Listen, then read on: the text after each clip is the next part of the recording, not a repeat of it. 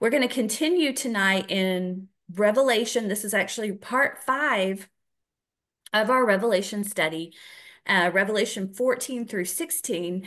And the title here, Clash of Two Kingdoms, because we really have this beautiful imagery in Revelation of the clash between Jesus's kingdom, which is coming, and this final beast kingdom that is being destroyed at Jesus's coming. So, a quick overview of what we've done so far. The first week, part 1, Revelation 1 through 5, we saw the church age. In Revelation 1 through 3, the churches. And then we see the rapture in chapter 4, and we are caught up with John to the throne room where we see Jesus and his divinity. And that's the whole purpose of the book of Revelation, is to reveal Jesus. It is the revelation of God, Jesus, and his kingdom coming. And then Revelation 6 through 7, the following week, we saw Jesus opening up the first 6 seals. And as he's opening each seal, the events of the tribulation are released upon the earth. So the effects of each one span the entire tribulation. For instance, the first seal is the Antichrist coming to conquer, but his influence, of course, spans the entire tribulation period. So with each seal being broken, we see conquest, war, famine, death, hell, persecution, natural disasters unleash on the planet. And these have been, even right now, all these things are there, but they are being restrained until that seal is broken, and then they break forth in full strength during the tribulation period. So then we went through Revelation 8 through 11, and here we saw the 7 trumpets of God's judgment. So, and the 2 witnesses. So this is the first 3.5 years of the tribulation, where we're seeing these trumpets come out. And this is a wake-up call to humanity to repent, a wake-up call to come back to God before the Great Tribulation, the last 3.5 years. And then last week, there was a pause in the chronological order of Revelation. And we saw 2 vignettes, Revelation 12 and 13, and they provided more detail regarding really the why of the wrath of God. We see the woman, Israel, and the tribulation from her point of view, from the rapture and the start of the tribulation, all the way through the Great Tribulation from Israel's perspective in Revelation 12. And then Revelation 13, we see the Antichrist and the false prophet and this beast system that's coming up and taking over the whole world during the tribulation.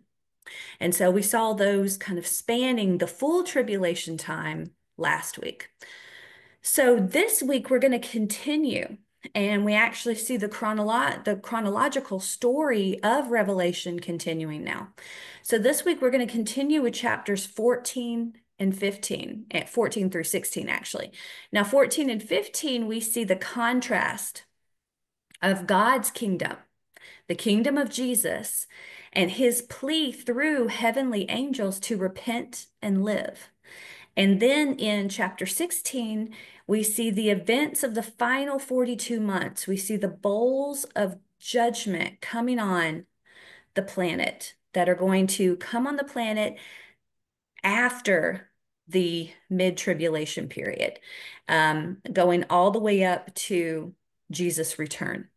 And so they're coming out and they're coming on the kingdom really of the Antichrist. And so that's why we see this clash of 2 kingdoms. So continuing here, Revelation 14:1, and we see the 144,000. So this is John speaking. Then I looked, and behold, on Mount Zion stood the Lamb, this is Jesus, and with him 144,000 who had his name and his Father's name written on their foreheads. So let's pause for a second and put yourself in John's shoes, okay? Because the last thing he saw, the last sentence from last week in the book of Revelation is the introduction here of 666. So the last thing he saw before this stark difference of turning and seeing God's people that have been sealed with God's mark, because remember, we talked about this last week, the mark is a counterfeit of God sealing his people with the Holy Spirit. And so here, John had just seen the beast of the final government. He just saw the Antichrist, the false prophet, and the mark of the beast in the previous moment. And now, then he looks, then I looked, and he sees the Lamb and his followers, and those sealed by God to belong to the Lamb. So we saw the same 144,000 we talked about in Revelation 7. We talked about their sealing. So these are 12,000 from each of the 12 tribes of Israel that have been sealed during the first half of the tribulation. I think these are sealed shortly after the tribulation begins. And these are responsible, really, for the multitude that can't even be counted of tribulation saints that come in from every tribe and every nation all over the planet that we see in Revelation 7, verse 9. And so these young men are an amazing miracle. And so then we continue in verse 2. And I heard the voice from heaven like the roar of many waters and like the sound of loud thunder. The voice I heard was like the sound of harpists playing harps. And they were singing a new song before the throne and before the four living creatures and before the elders. No one could learn the song except the 144,000 who had been redeemed from the earth. It is these who have not defiled themselves with women, for they are virgins. It is these who follow the Lamb wherever he goes. These have been redeemed from mankind as first fruits for God and the Lamb. And in their mouth no lie was found, for they are blameless. And so here, Revelation 14, 2 through 5. So these have been purchased from among men as the first fruits to God and to the Lamb. So we're going to unpack that in just a minute, but I think it's important to take God at what he says about these young men. First, he says, these are young virgin men. These are men that have been set aside for this very important call to be missionaries for him all over the planet. And so it's important to take God at what he says on who they are. And when we look at this, remember, you have to interpret scripture by scripture because God tells us so much about what he wants us to know in his word.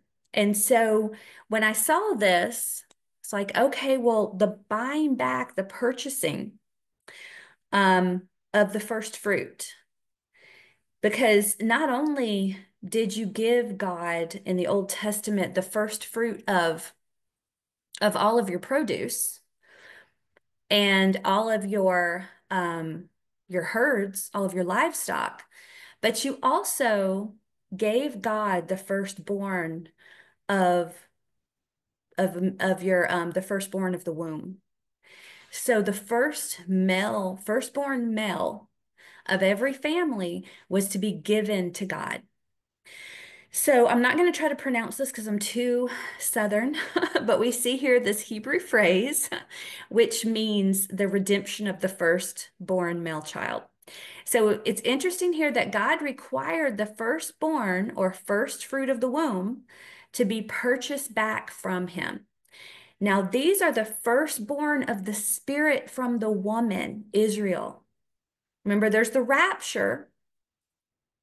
But then here we have this first group of people that are sealed, that are born again and sealed with the Holy Spirit when the tribulation begins. So this is the firstborn of Israel receiving Jesus during the tribulation. So I think that's just fascinating when we look at this, because we see here that Jesus is the first fruit, and so are we. So there's this pattern here. 1 Corinthians 15:20 through 24. But now Christ has been raised from the dead, the first fruit of those who are asleep. For since by a man came death, by a man also came the resurrection of the dead. For as in Adam, all die, so also in Christ all will be made alive. But each in his own order, Christ the first fruits, after that those who are Christ at his coming. So first it's Jesus who rose on the Feast of First Fruits. That's when he rose from the dead, the Feast of First Fruits. And then at his coming, we are the first fruit at the rapture. And then comes the end. Okay, this is the end now that we're seeing with this 144,000.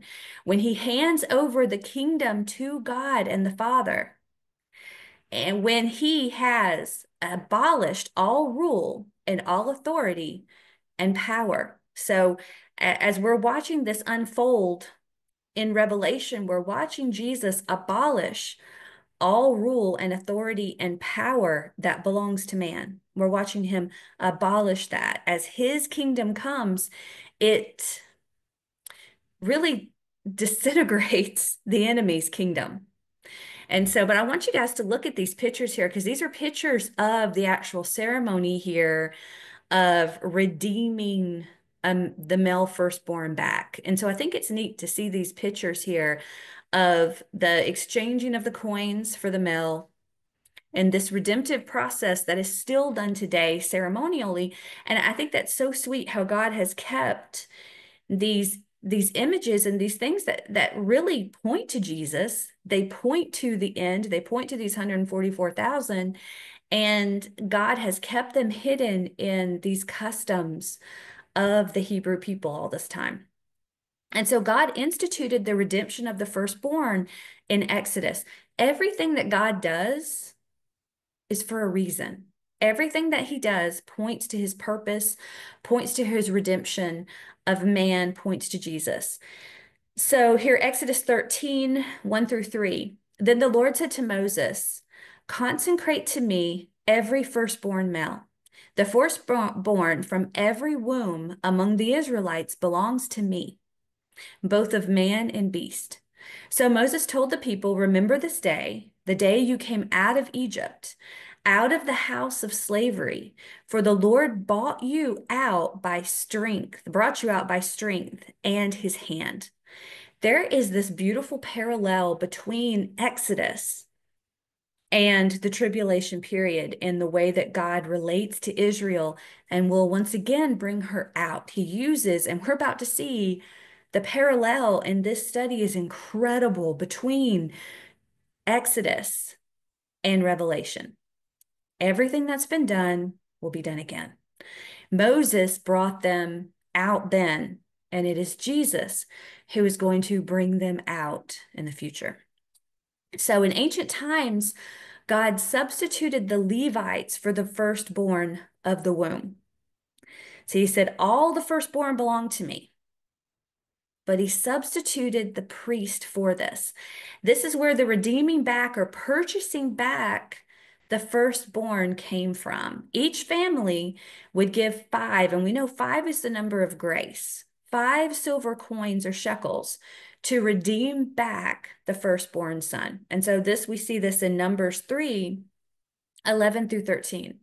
Again, the Lord spoke to Moses, saying, behold, I have taken the Levites from among the children of Israel in place of every firstborn Israelite from the womb. The Levites belong to me, for all the firstborn are mine. On the day I struck down every firstborn in the land of Egypt, I consecrated to myself all the firstborn of Israel. Both man and beast, they are mine. I am the Lord. And so Numbers 3, 11 through 13. So we see here this beautiful picture of what God is doing With the 144,000, he's showing these are the firstborn of the end. Here, these are the first fruits of Israel being brought back to him and being purchased back to him. He purchased them with his blood on the cross. And so this brings us to the eternal gospel, because the same gospel that saves us is the same gospel that saves the 144,000. Is the same gospel that saves the tribulation saints.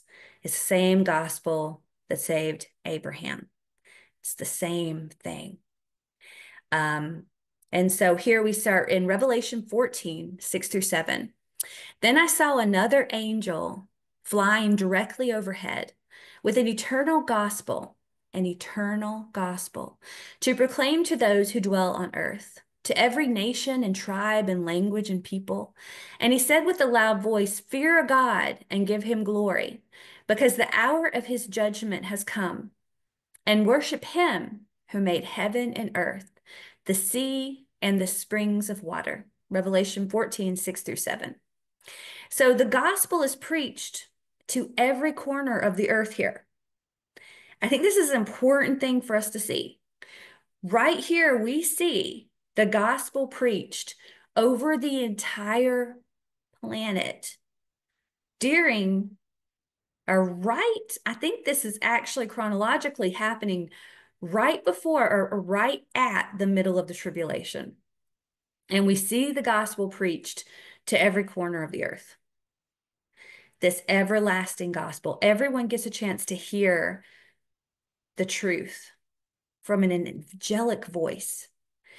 So here we see this very same time frame and this very same reference given from Jesus himself. I think this right here is really misunderstood, Matthew 24. Here, this context is in Matthew 24. Jesus is talking about this very same time frame of the angel proclaiming the gospel. And so this, of course, is the Olivet Discourse, where Jesus the disciples asked him, "What's the sign of your return?" And he gives this exhaustive picture of the end times. And so here, 24, beginning in 12, because of the multiplication of wickedness, the love of most will grow cold. Okay, we see that, don't we? But the one who perseveres to the end will be saved. And see, understand too, he is talking right now. He's talking about what happens in the tribulation. We've talked about this before. Remember, after the rapture, we looked at Micah 7, where all the righteous have disappeared off the earth.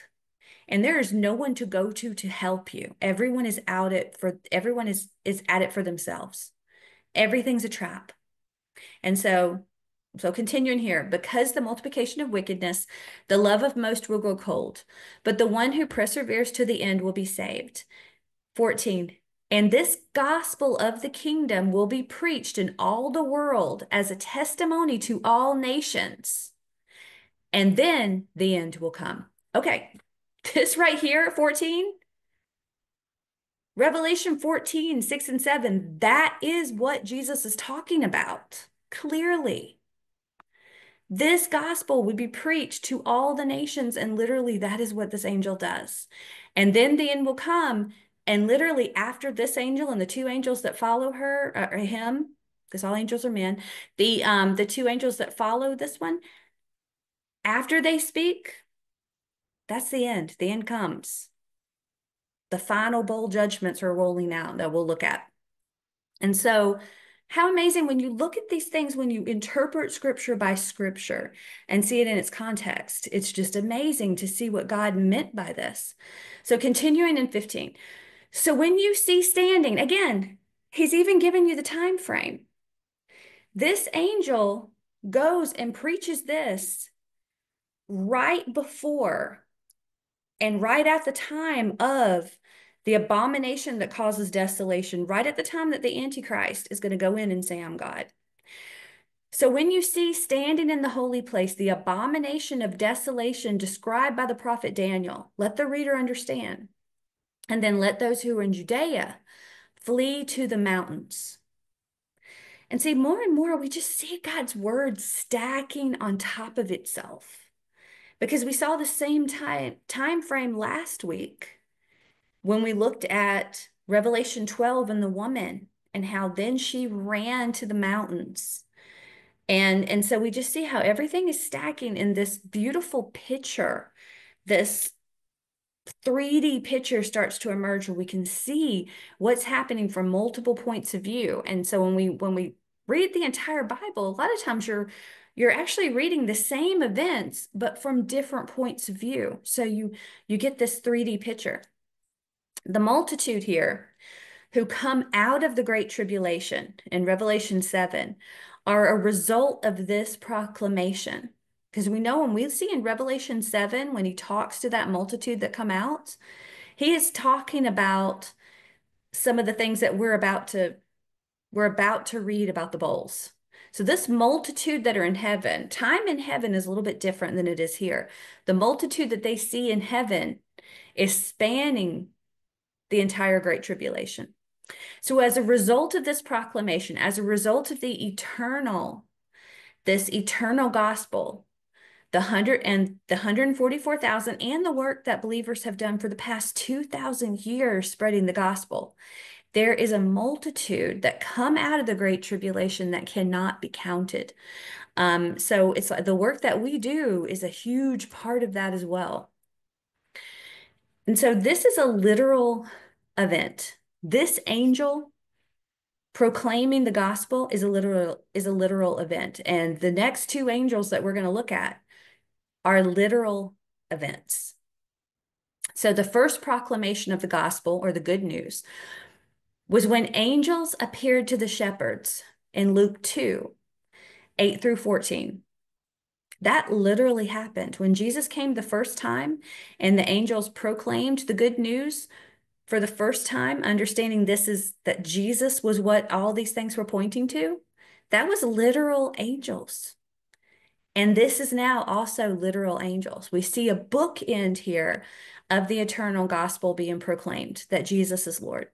Note, there is no reason to not see this as literal, just as the angels proclaiming Jesus' birth were literal.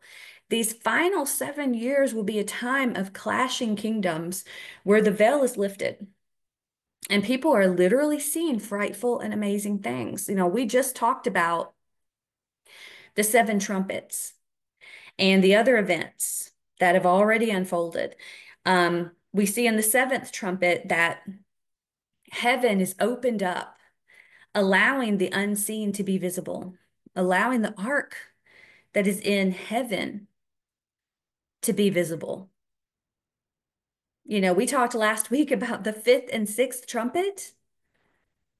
I'm pretty sure Congress was actually talking about that last week. It's God. The world is preparing for the events that are going to unfold during the tribulation. These frightful events. They like to say they're aliens. They're not. They're demons. And so all these things, the world is preparing for these frightful things that are about to unfold.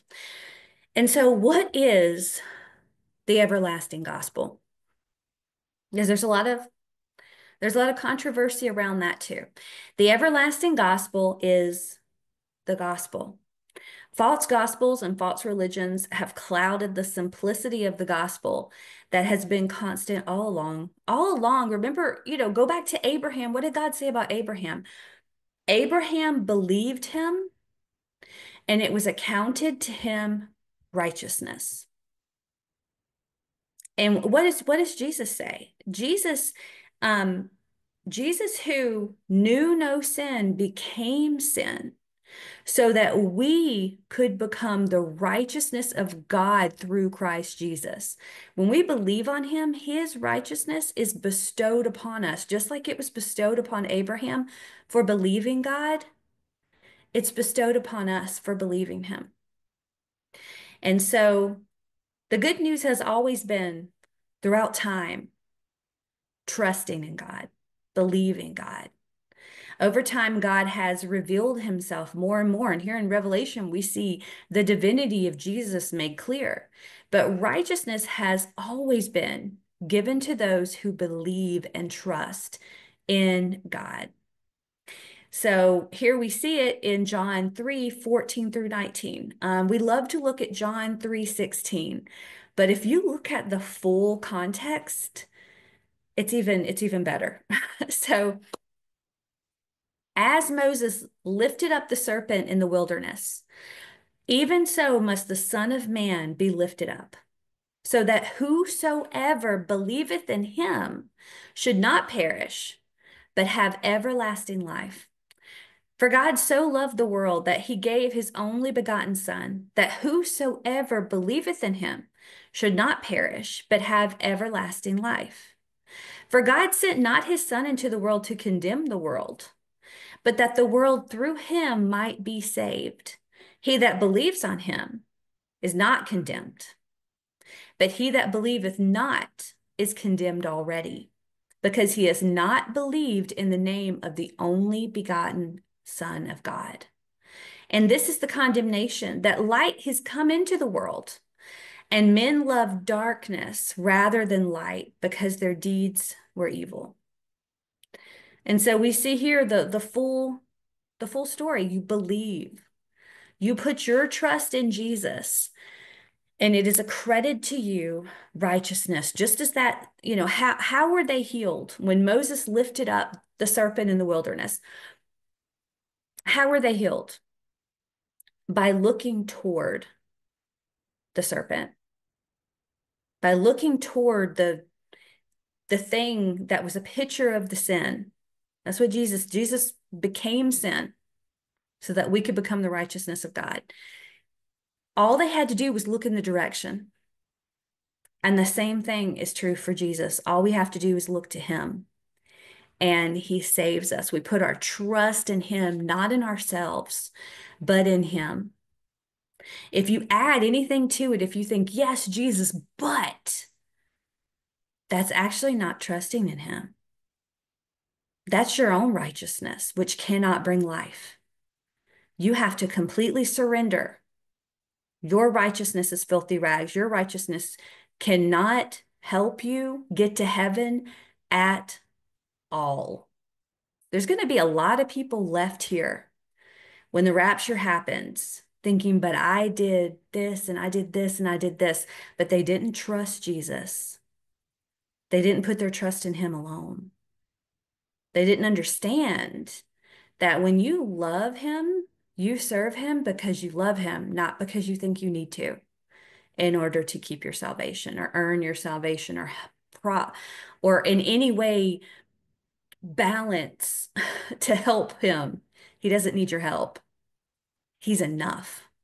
And when you get that, you serve him out of the right motivation. And so here, I just want to show that picture again because I think it's just such a cool, cool picture because it's all just like then. All they had to do was look to him, look to it, and they were saved. And all we have to do is just look to him. And this is throughout time because in the Old Testament, even though they didn't fully understand yet, they were looking forward to Messiah. And they were trusting in God, and they were receiving salvation. So then there's a second angel. So we've seen this first angel. So we see here the entry point. John turns and he sees the 144,000, the first fruit, the first redeemed of Israel. And then there's this warning to receive Jesus. The eternal gospel is preached to the entire planet. And then a second angel follows right after, followed saying, "Fallen, fallen is Babylon the Great, she who made all nations drunk with the wine of the passion of her sexual immorality."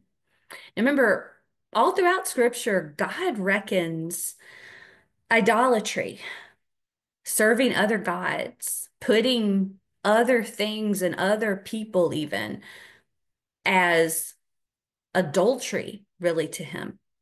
He considered when Israel looked to the other nations, looked to other kings, looked to other armies to save her instead of him to save her.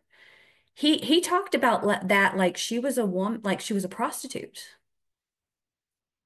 It is disgusting to God when we put our faith in any man or anything else but him. And so here, this angel's going and saying, hey, the world system, the global world government that has been in control for the past 6,000 years, this global government that the enemy owns every inch of it, it's fallen. It's fallen. Do not put your trust in it. Now, I do believe when this happens, the city, I think the city has already been destroyed, but there's still the system. The system is still part of the mark of the beast mechanism. The system itself is still going to be in place until the very end. But the point here is it's fallen. It's gone. Don't put your trust in it. So this world system and this religious harlot is fallen. It's in its death throes.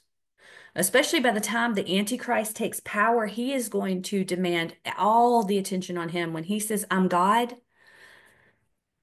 the heart, all the rest, all the attention on him. So this is a warning not to trust in the world system.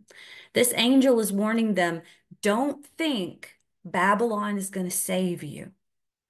Don't think the Antichrist system is going to save you. And so this goes all the way back to the first man-centered world government and religion in one, Babylon, the Tower of Babel, where Nimrod and Semiramis and Tammuz and that whole counterfeit trinity, all the way back to the beginning. It's always been there, lurking in the shadows. So we see it continued in the book of Daniel with the statue from Nimrod and these world governments, starting with Babylon and going to Rome, going to what we see today.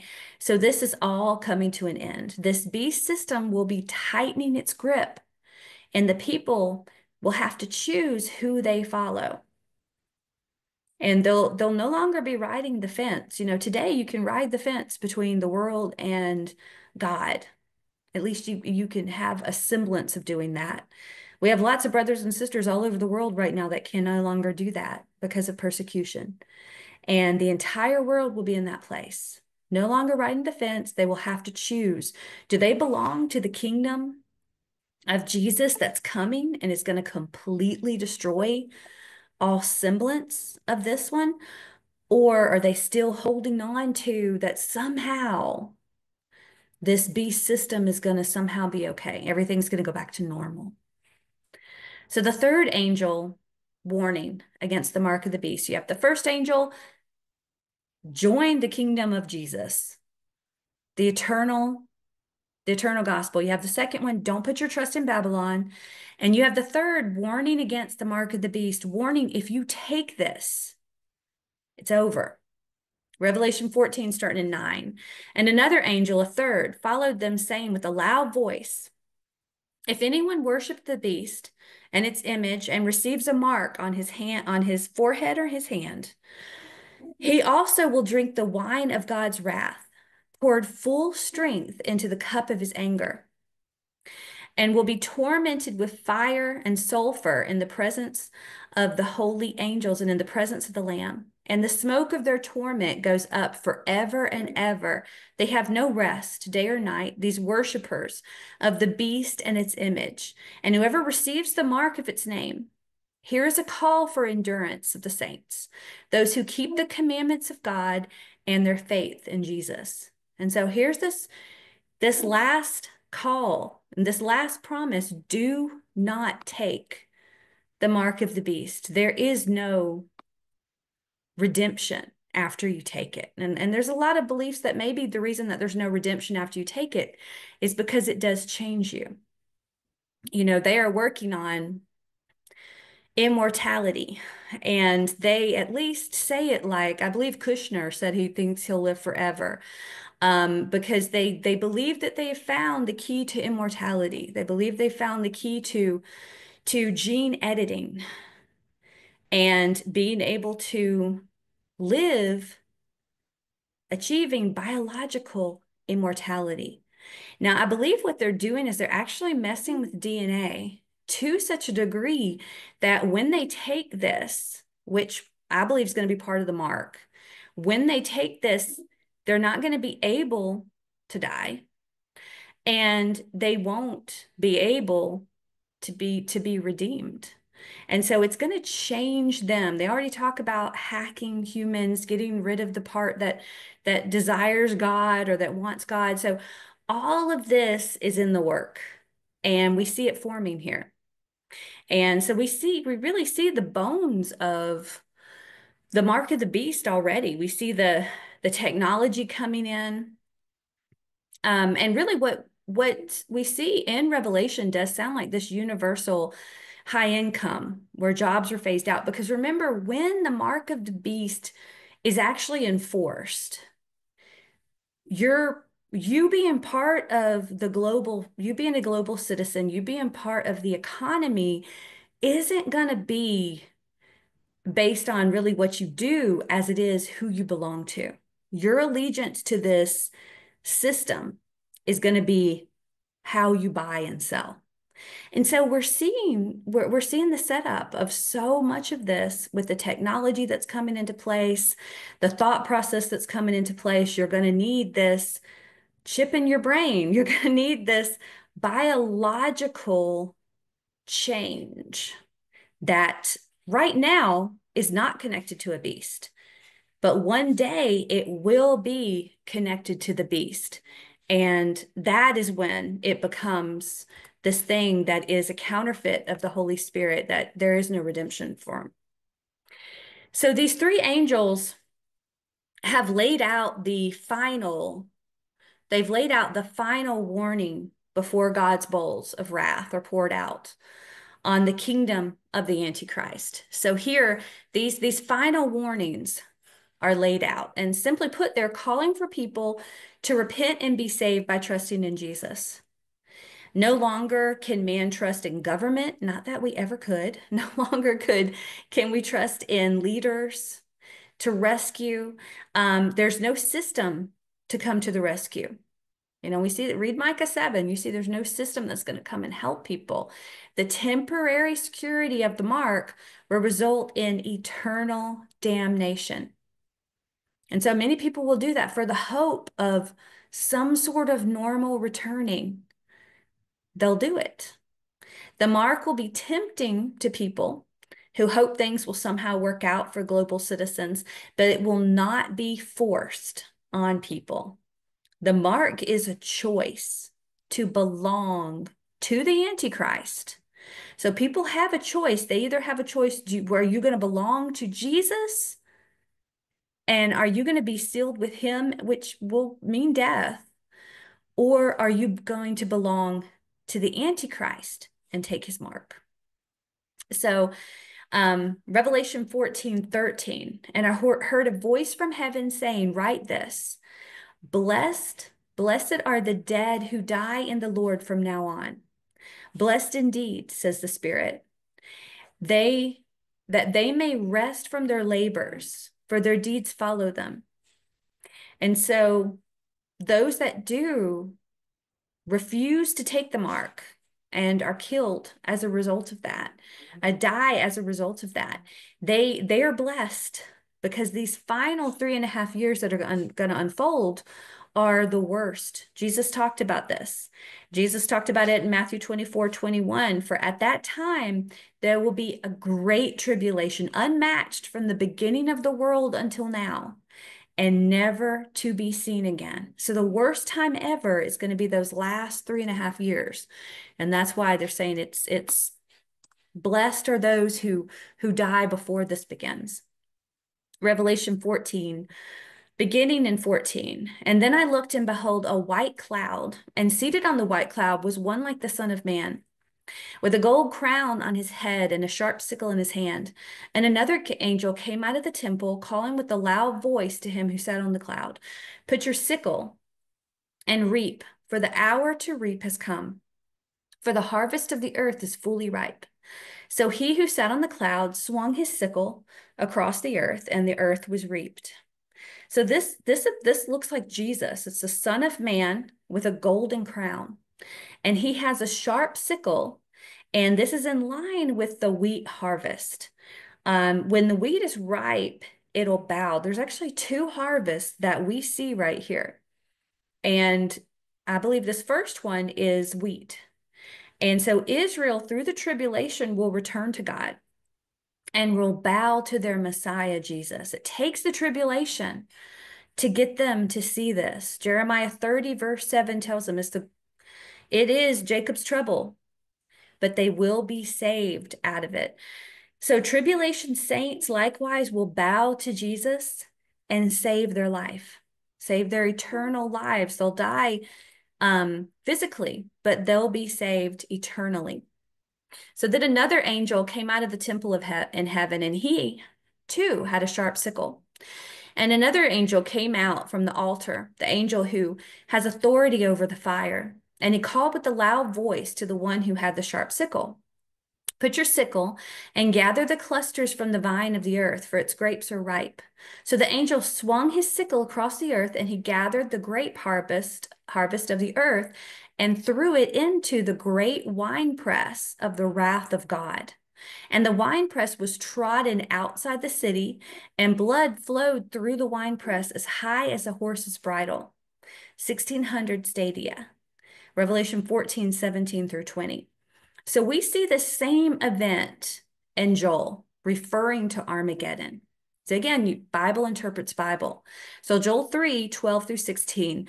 Let the nations stir themselves up and come up to the valley of Jehoshaphat. So this is that right outside of Jerusalem here, where this wine press is. And so the valley of Jehoshaphat, for there I will sit to judge all the surrounding nations. Put in the sickle, for the harvest is ripe. Go in, tread, for the winepress is full. The vats overflow, for their evil is great. Multitudes and multitudes in the valley of decision, for the day of the Lord is near in the valley of decision. The sun and the moon are darkened, the stars withdraw their shining. The Lord roars from Zion and utters his voice from Jerusalem, and the heavens and the earthquake. But the Lord is a refuge to his people, a stronghold to the people of Israel.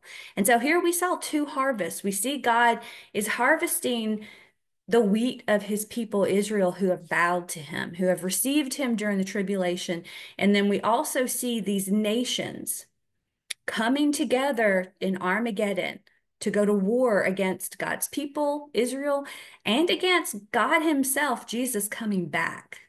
And so we see these pictures of these harvests here together. So we see that before the final seven judgments are bowls of God's wrath, and I do believe the bowls of God's wrath are spanning time as well. I think they're spanning, at least partially, as we look at them, they're spanning the final 3.5 years. As these are poured out, God gives mankind one last opportunity to repent and receive eternal life before these are poured out. He warns them through the angels that the Babylonian government system and the mark will not save them, but instead are doomed like everyone else who follows them. And so I'm going to give you guys a little bit of context, because as we've been doing this study, the picture has been forming. The veil between the supernatural is being torn down. There are frightful things. The fifth, all right around, so much of this is happening right at mid-tribulation, this huge turning point. You have the fifth and sixth seal, which are demonic creatures coming upon the earth. The fifth seal are the locust, led by the angel, and these are not locusts, these are demonic creatures, and they're headed by Apollyon. It is the same Apollyon who kills the two witnesses at the midpoint. So these locusts come on the scene at least 5 months before the mid-tribulation period. And then still before the mid-tribulation period, you have the 4 fallen angels that are released from the Euphrates and that lead a horde of a demonic army on the planet. Stuff is happening that's insane.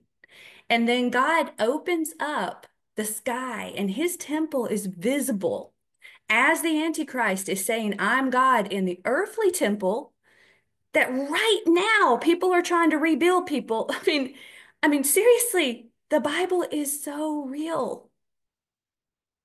I mean, at the very same, I'm getting a little bit excited here, but just bear with me because last week, as we're hearing all this talk about we're going to rebuild the third temple immediately, we're also hearing congressional hearings about aliens in the oceans. Guys, Revelation is forming right before our eyes. We're seeing more and more how this is going to go down.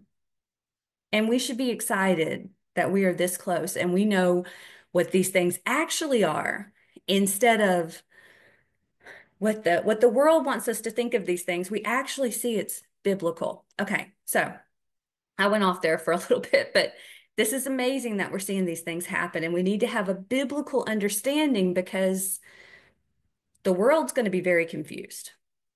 God gives mankind one last opportunity to repent and to receive his eternal gospel, eternal life. And he warns them through these angels, literal angels flying in the sky, warning them.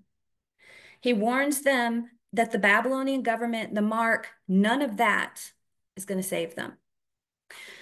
And so after that, Revelation 15, and we see the setup here of the final 7 bowls of God's wrath. That I saw another sign in heaven, great and amazing.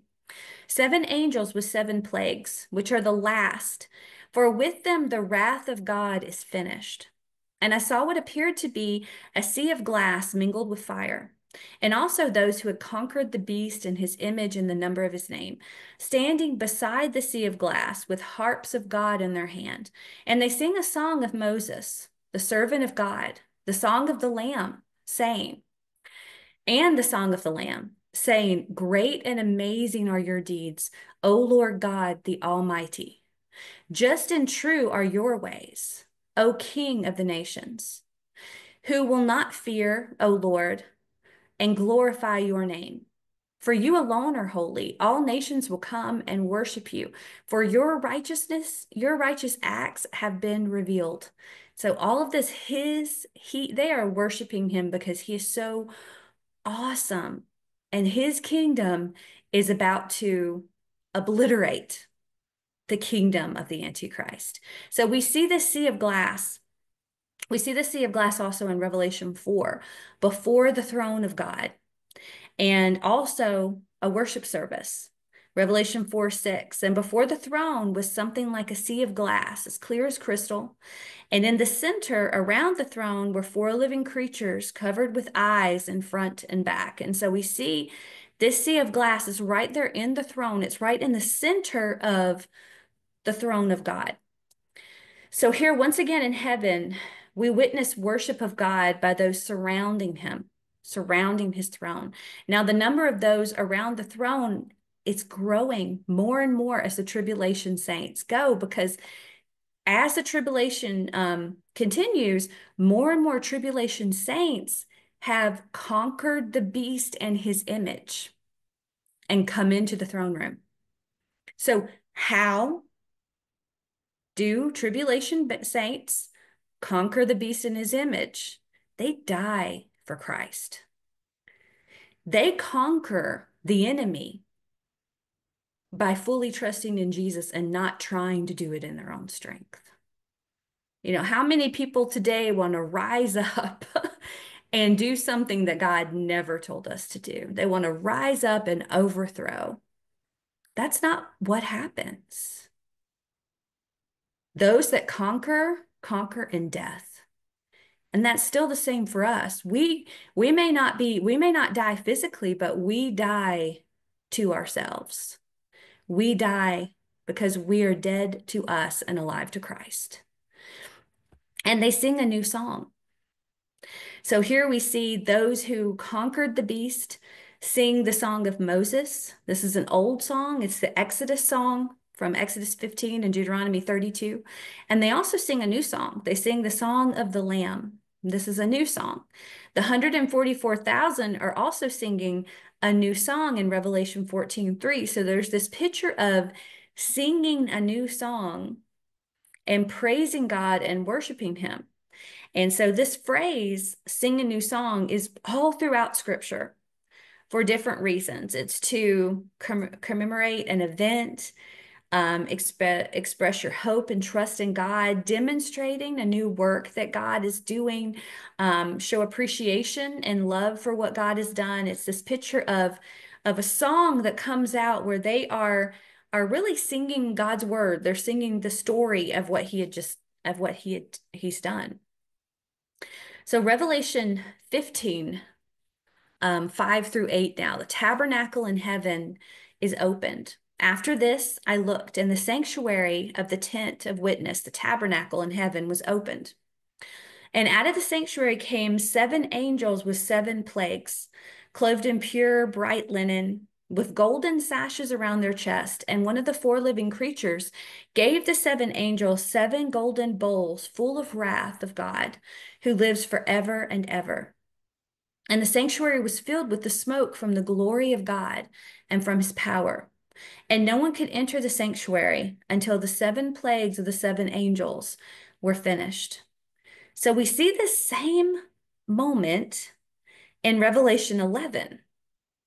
Revelation 11, starting in 17, we give thanks to you, O Lord God Almighty, the one who is and who was, because you have taken your great power and have begun to reign. The nations were enraged, and your wrath has come. The time has come to judge the dead and reward your servants, the prophets, as well as the saints and those who fear your name, both small and great, and to destroy those who destroy the earth. Then the temple of God in heaven was opened, and the ark of the covenant appeared in his temple. And so we see here this time it's open, and these angels are coming about to outpour the wrath on the planet for the final 3.5 years. So the 7th trumpet is directly linked to Revelation 15, that 7th trumpet in Revelation 11, and the release of these 7 bowls of God's wrath. I believe the time frame for this beginning is mid-tribulation. So Satan has overtaken the Antichrist.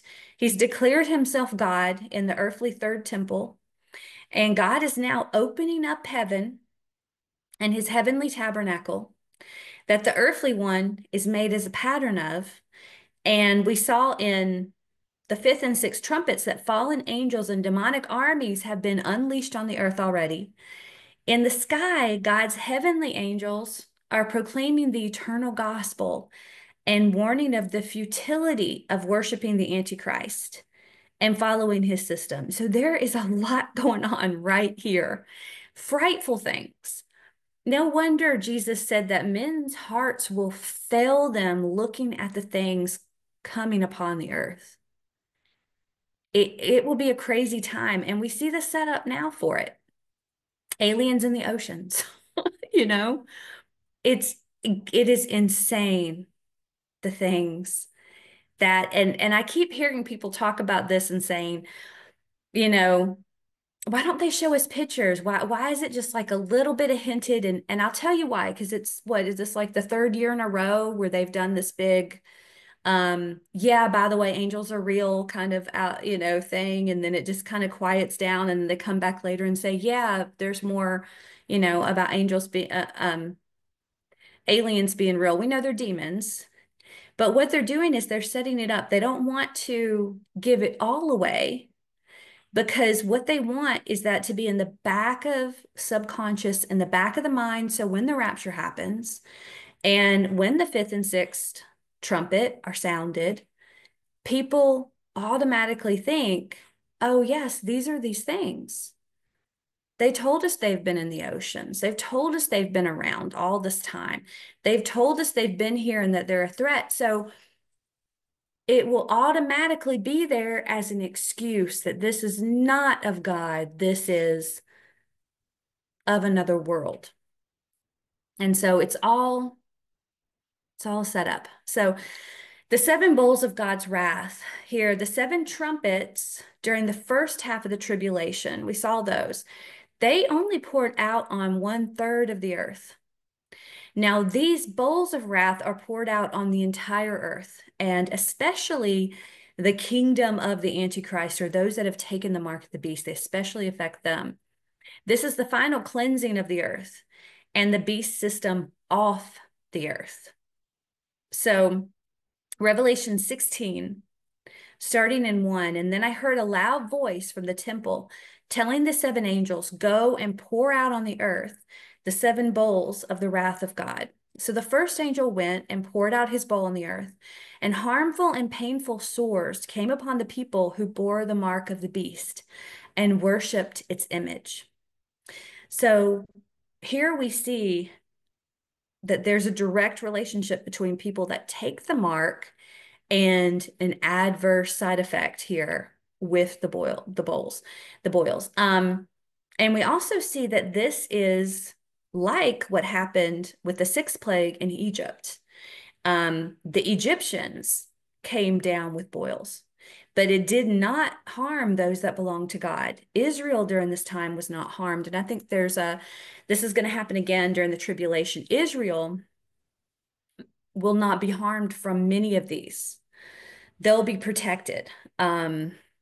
But the kingdom of the beast will be. And so I think this is on purpose too, to show the remnant of Israel, especially during that last 42 months. Remember, they're going to be protected by God, taken into the mountains, perhaps Petra, and they'll be supernaturally protected by him. So Revelation 16:3, the second angel poured out his bowl on the sea, and it became like blood of a corpse, and every living thing died that was in the sea.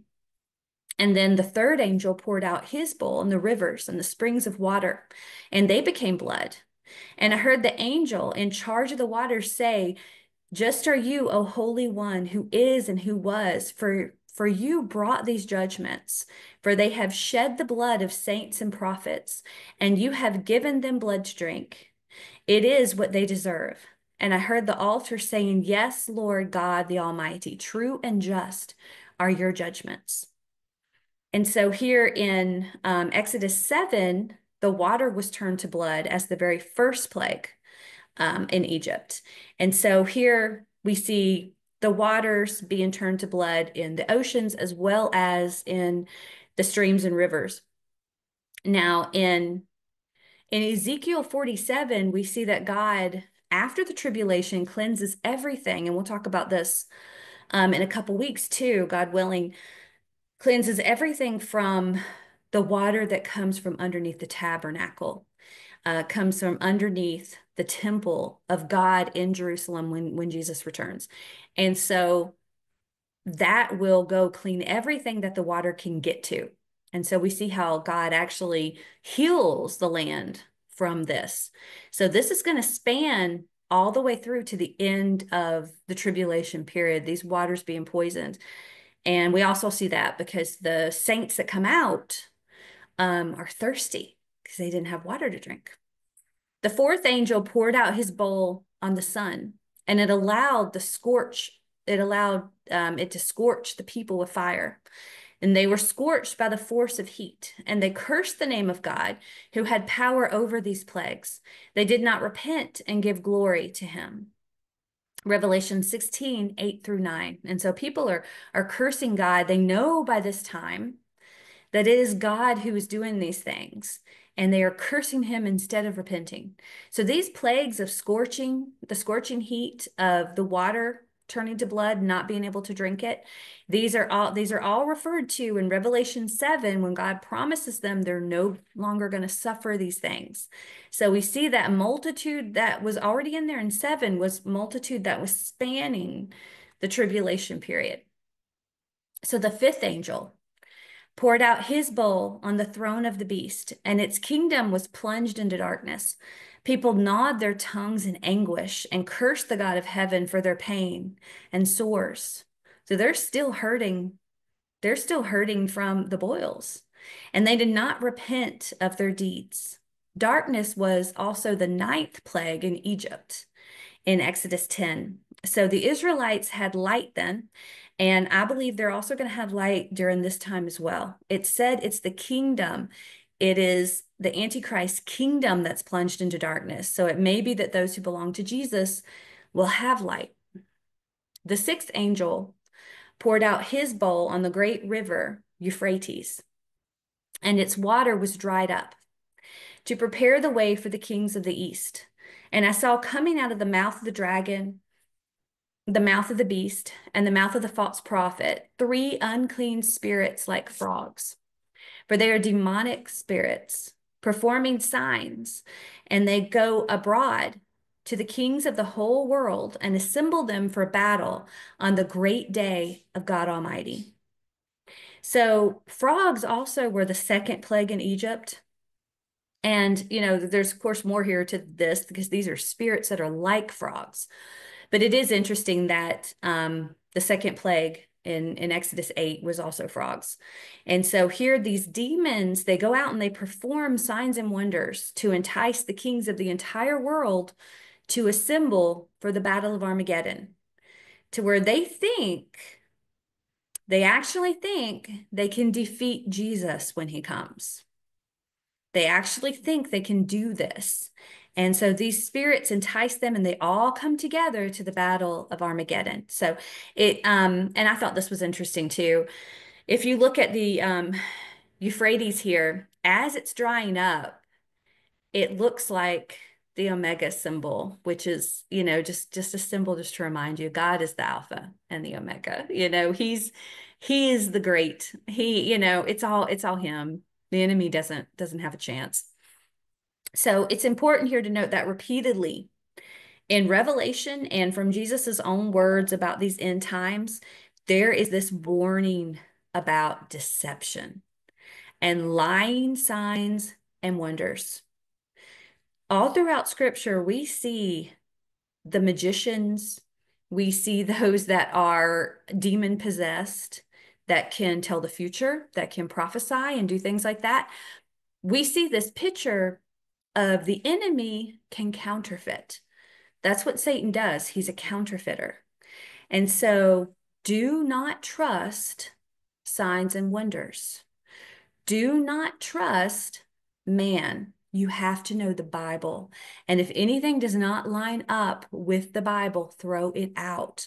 Because what the enemy does is he takes some truth, but then he sprinkles cyanide in it. And the whole thing is poison. So know your Bible. Get away from all these false prophets, all these false teachers.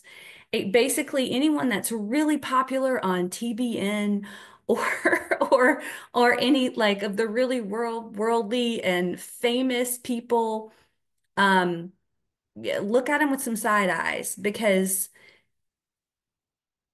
that's usually not going to be truth.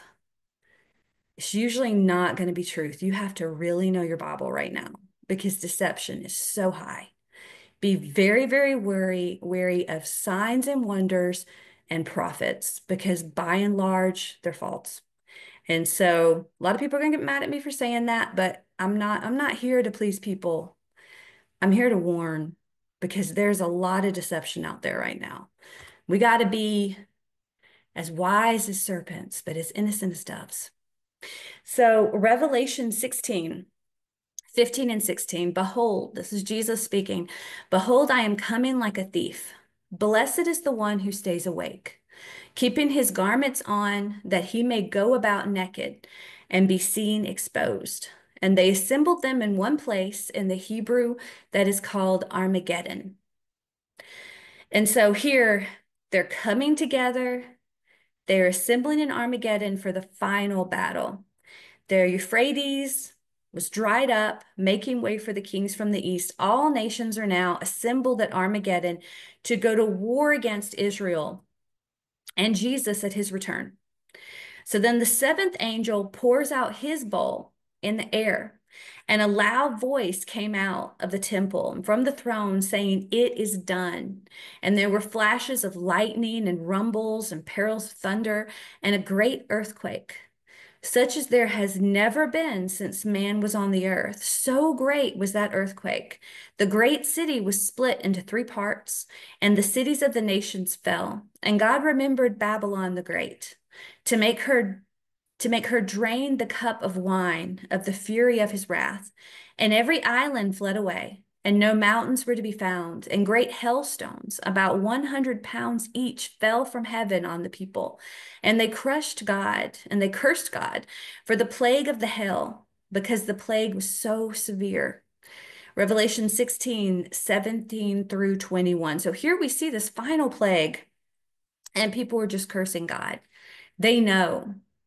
And everything right here, this is the turning up of the kingdom of the Antichrist. All the cities of the earth are just then rearranged. This earthquake tears down all the cities, and the kingdoms of the Antichrist has fallen. So these bowls are unfolding over a span of 3.5 years. And this is the final judgment, a literal tearing down of man's kingdom and lifting up of God's capital, Jerusalem. This will be the center of his kingdom on earth. And we'll read in other places where Jerusalem is physically, the cities of the earth are physically torn down, and Jerusalem is physically raised up as the capital where all worship will come toward. So Babylon's fall. We will look at Mystery Babylon, God willing, next week. But I believe we'll make a compelling case that Babylon's fall is before this final scene, the city Babylon, at least. Babylon is more than one geographical location. This is a mystery world government and religion that has seeped into every corner of the world that we know. Every government on the planet belongs to Babylon, people. It does. The main seat of Mystery Babylon will be destroyed earlier in the tribulation, I believe, and we're going to look at that next week. But we see there will be no place for this mystery to hide like she has done since Babel. She's hidden in the shadows. Every particle of this world power controlled by Satan will be destroyed. And I think this is such a beautiful way to see it, because this is the world governments from Nebuchadnezzar's government all the way through to today. And Jesus at his coming not only crushes this current government, but he disintegrates every particle of this government system that has been here all along. He completely annihilates it, and it no longer has any place. So these final plagues or bowls of wrath will remind Israel of how God protected her thousands of years ago. There's a reason why they're so similar to the plagues of Egypt. And so they're going to remind her, and God's going to protect her like he did then. So he first brought her out with an outstretched arm then, and he's going to do it again, and she will receive all the promises during his millennial reign. All those promises are her full land, her full job being, caring for his temple and being that nation of priests for him. All the promises that he promised her, she will fully realize during the millennial reign. And we'll get to witness it. We'll get to participate in that. We'll get to be there for every bit of it. So we have so much to look forward to. The craziness of this day as we see it just warp speeding toward the tribulation. Hold on tight and stay in your Bible. I mean, I recommend just really limiting everything else and just let the Bible play. Just get it in your subconscious. Just get it there, because we're being bombarded lately with a lot of deception. So get in your Bible, read your Bible, Genesis to Revelation, read it in its full context, If you're just, I know I say this like a broken record, but if you're just reading the Bible for what you're going to get it for you, you're missing it.